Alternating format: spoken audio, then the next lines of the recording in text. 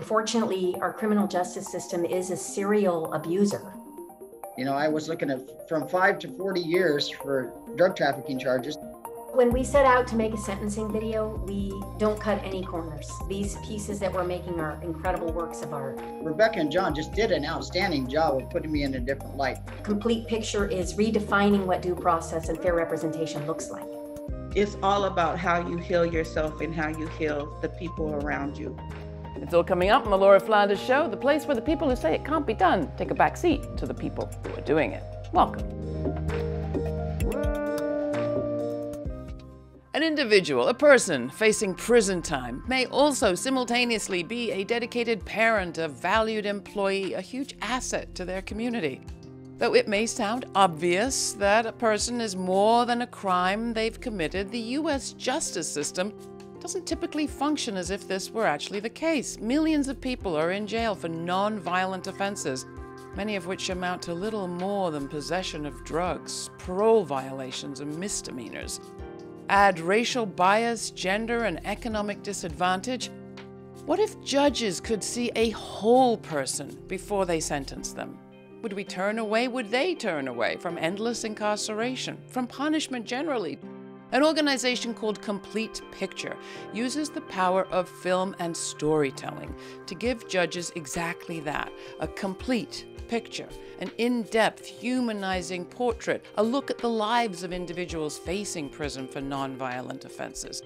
Complete Picture has helped reduce or prevent prison time for every single defendant it has ever worked with. And the organization's founders say this is just the beginning. Films like theirs could become a regular part of the sentencing process across the country today. There's even funding, if only people knew about it. Today, it's art that's changing lives and healing systems, one person at a time. Joining me are Complete Picture founder and CEO Rebecca Grace and art director John Gray, partners in life and work, two of the defendants that they've worked with, Gary Roberts and Chandra, who's asked that we not use her last name. Later, I also speak with defense attorney Shari Rusk, who brought Rebecca and John their very first sentencing mitigation video project. Rebecca, John, Gary, Chandra, welcome to the program. So glad to have you. Let's start, Rebecca, with you. I mean, there's a lot wrong with our so-called justice system, and I'm not sure it actually can be healed, even one person at a time. But let's talk about the problem that the Complete Picture, your project, seeks to address. One of the key issues is that judges just aren't given the information they need to make a fair decision about the rest of someone's life. One of the greatest misconceptions about the criminal justice system in our country is that by being assigned a public defender, that automatically ensures due process and fair representation and an equitable outcome. And that is just not the case, because public defenders are overburdened and under-resourced. We come at this from a very personal experience. And when John, my husband, was facing prison for a nonviolent drug offense because he had struggled with crack cocaine addiction for 10 years and he needed rehab. And instead of getting rehab for a nonviolent drug-related crime, he was given prison, and where that didn't include any rehabilitation. In fact, when he got out, he went straight back to crack until he eventually recovered. But he was given about 2.5 minutes to talk to his public defender. And that is common. We decided that we wanted to make a difference and to try to influence that system. Well, let me ask you, John. I mean, you're the art director of this project. Anything you want to add about your personal story and about what you've done with Complete Picture that isn't normal, even by mitigation video standards? There was a lot of work putting the whole thing together, but it was definitely something we both felt was a calling that we needed to address.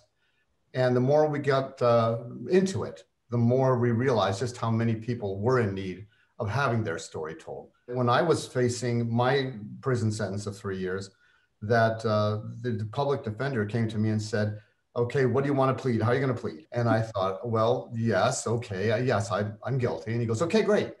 And I said, well, can I talk? He goes, what do you want to talk about?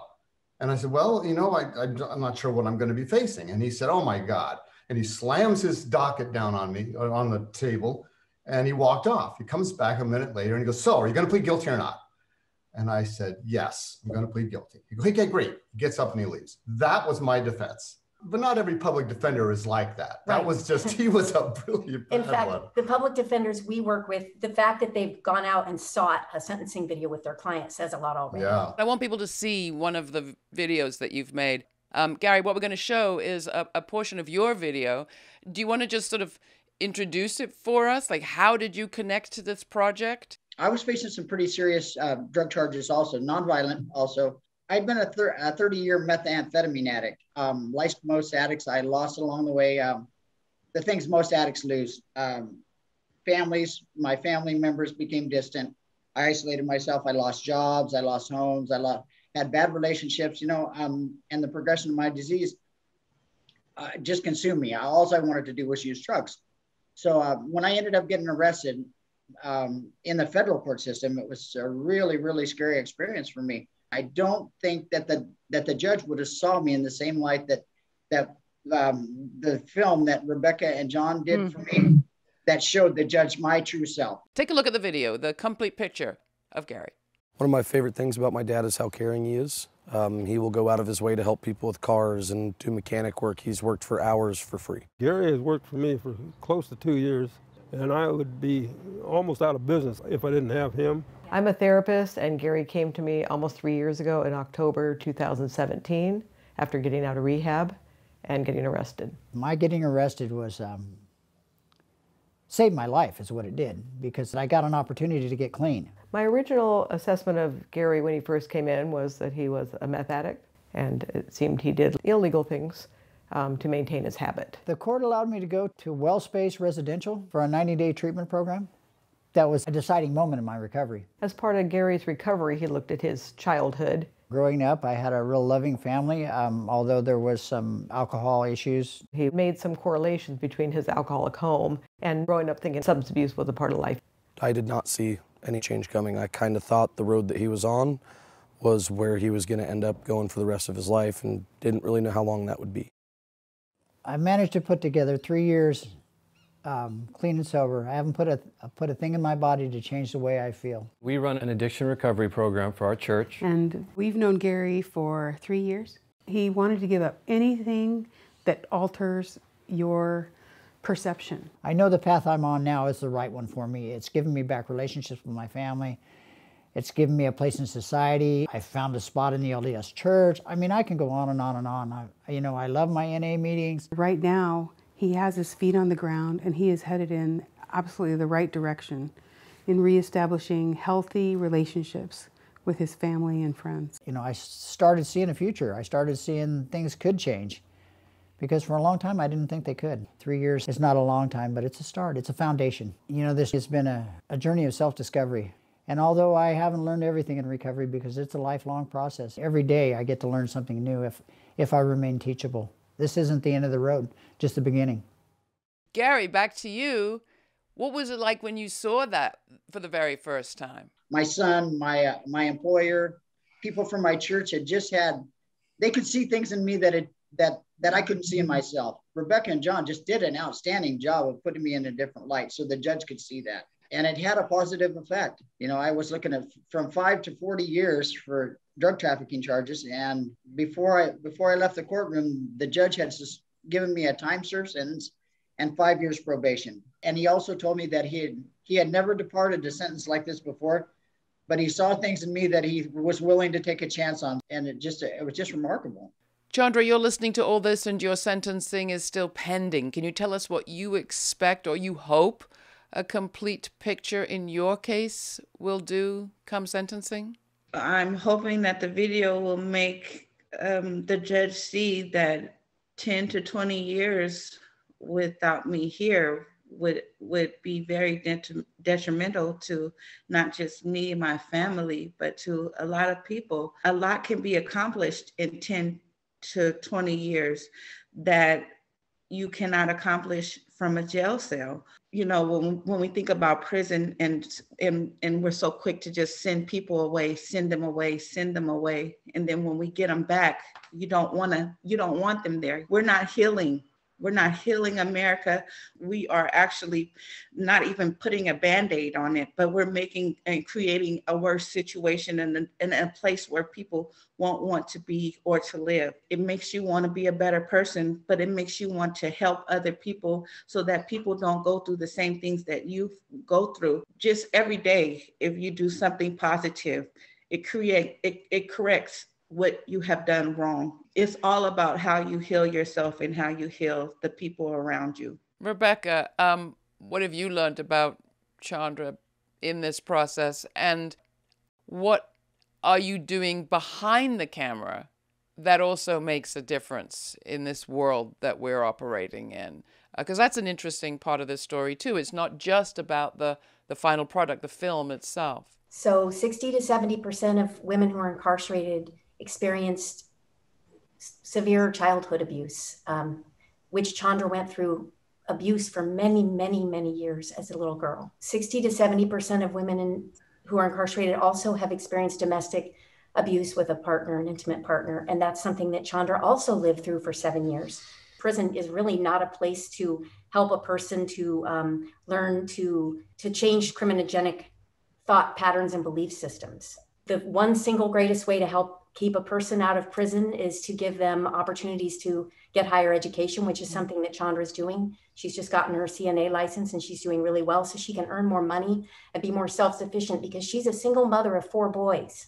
A phenomenal mother. And she's a phenomenal mother. All of her boys are at home. A heart of gold. And they love her and they're good boys because she's really a nurturing parent.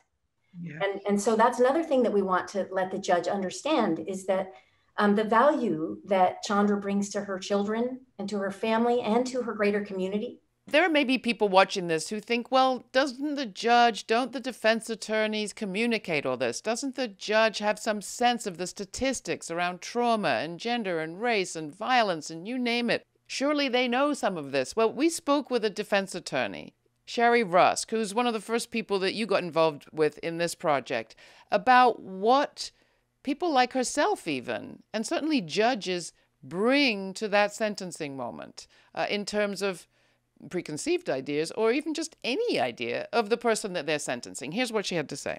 I'm Sherry Rusk. I'm a criminal defense attorney focusing on federal criminal cases almost exclusively. What's the situation that you find yourself in, your clients find yourself in, vis-a-vis what the sentencing judge does or doesn't know? So when I'm appearing before a federal sentencing judge, the extent of their knowledge when it comes to sentencing is that my client was charged with a crime and convicted of a crime. So they see an indictment, they see a set of charges, and the worst mistake my clients ever made in their life is the sum total of their existence to that federal judge. So there's no depth, there's no personality, there's no uniqueness.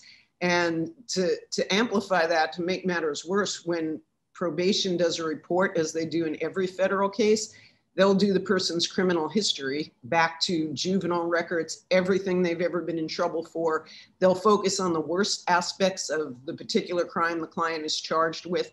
And essentially, it's not just negative, it's negative through a microscope with no countervailing perspective. There's nothing about what the client has suffered or what they've achieved. And that's where somebody like Rebecca comes in to try to supply that to the court who's going to make a decision about the rest of the person's life. There's pressure on the defendant too. I mean, maybe not from you, but many defendants find themselves under tremendous pressure to, as they say, cop a plea, to plead guilty, and to accept plea deals that don't have a lot of flexibility in them when it comes to sentencing.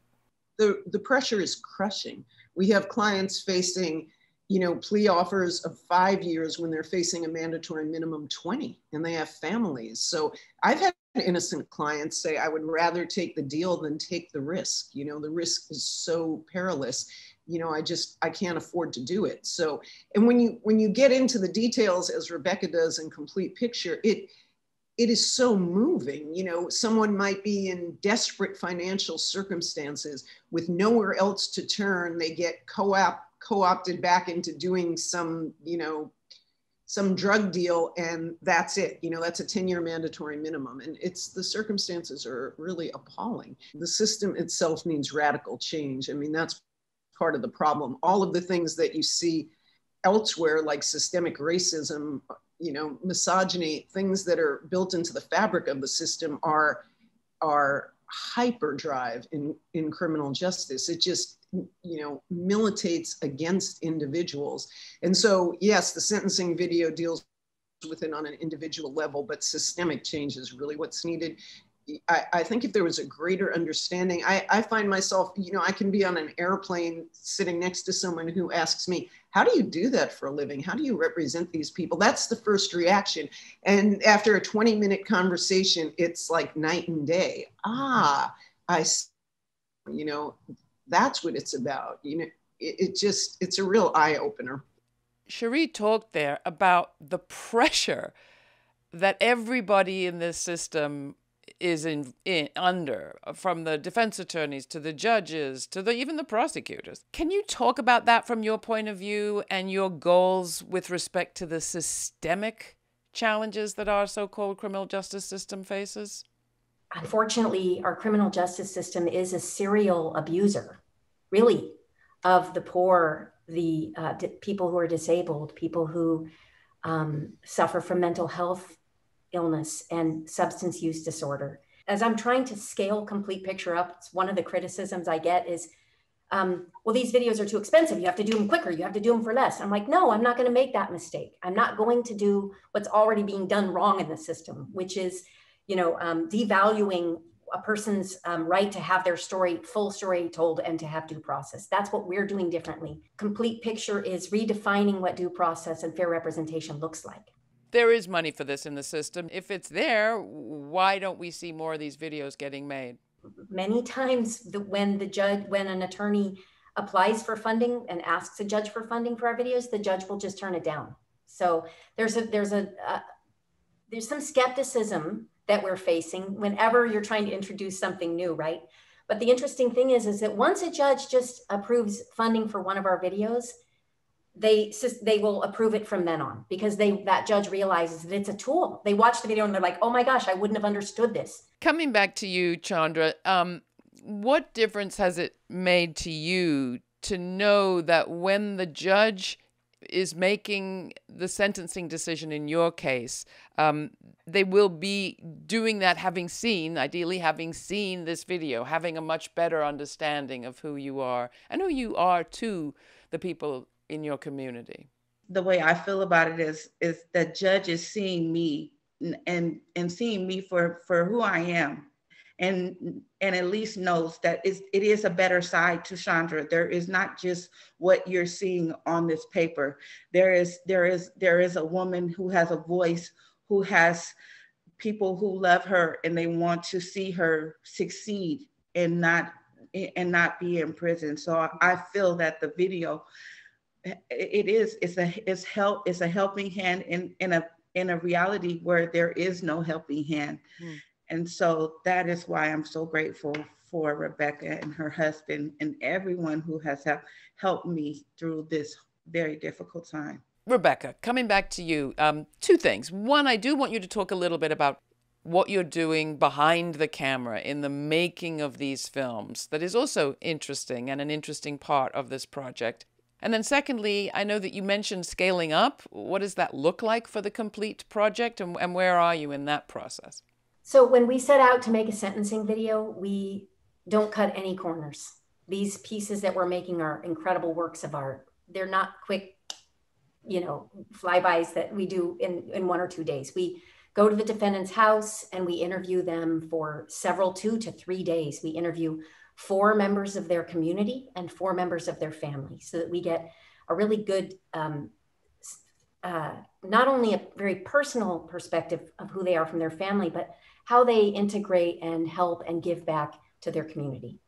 And what we find is that during the time that we're filming, 100% of the time, the defendant sits in a side room and cries. Because like Gary was saying, it's probably the first time that many of their past traumas and struggles have been validated by their loved ones, but also that they're hearing there's so much shame involved in having committed a crime and so much remorse. A person can't just walk around with shame all the time and heal. And this very experience of hearing why they're loved and why they're valued for 2 days straight in itself helps that person shift and start a new chapter in their lives. I believe that that alone is a helpful ritual. So then we spend about 14 or 15 days for each project and editorial, and we go back and forth in submitting different versions of the film to the defense attorney. And then the defense attorney will submit a link to the judge. So all this work happens for an audience of one person, the judge. Yeah. Right? And the judge will watch the video. Sometimes the defense attorneys are opening the door to share it with probation, because in the system, the probation department has a lot of power. People don't know this, but the probation department will recommend a sentence to the judge. And oftentimes the judge just takes that and runs with it. So the defense attorneys are getting out in front of it and they're submitting it to the probation department. They'll submit it to the prosecutor. And we've had situations where even the prosecutor has decided to change the recommended sentence for a person. But as far as expanding, we do want to expand into other states, other cities, so that we can create satellites of what the complete picture does in other places that are also with courts and judges and that whole thing. Yeah, when we started this, it was an experiment. And when once John and I came home from a shoot one day and realized this is amazing, like this is powerful, we decided to create a model, because the doors aren't just opening up, like judges aren't just approving any funding. Our society is still focused on punitive forms of social control rather than preventative. Statistics show that mental health illness increases a year after being in prison. So we have more than 50% of people in our prisons and jails have been diagnosed with a mental illness. And almost 50% of people who are in federal prison are there for drug-related crimes. So they're suffering from drug addiction. And it also fosters recidivism as well. That's right. I mean, it creates this whole host of problems, not only for the individual, but for their family. Like Chandra will leave behind a 10-year-old son, and there's no good place for him to go. Foster care. That's and what they'll get. She'll also leave behind a son who has autism and who she cares for on a day-to-day basis. And he might need to be institutionalized. Chandra and I have talked about that. Gary coming through for his children, he just put the down payment down. He saved all of his money and he worked hard and he bought his son a home. So he's able to show up for his children and his family in the way that he'd wanted to his whole life. Gary, do you want to talk about that? Yeah, it wasn't that I put the down payment down, but I helped him with the security deposit, which was something that I never could do before. I did have an opportunity because of gainful employment now to set aside some money.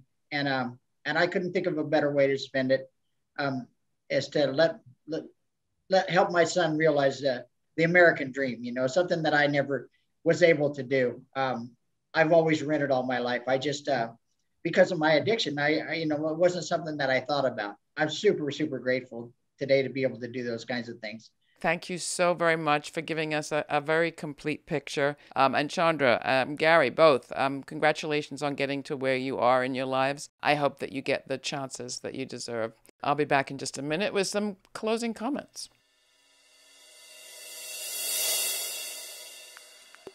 The complete picture. There are so many takeaways from today's conversation that I don't know where to start. For one thing, what if we told the people we cared about just what we thought of them more often, and not just the bad stuff either, but also the good? Secondly, how about we did the same for ourselves?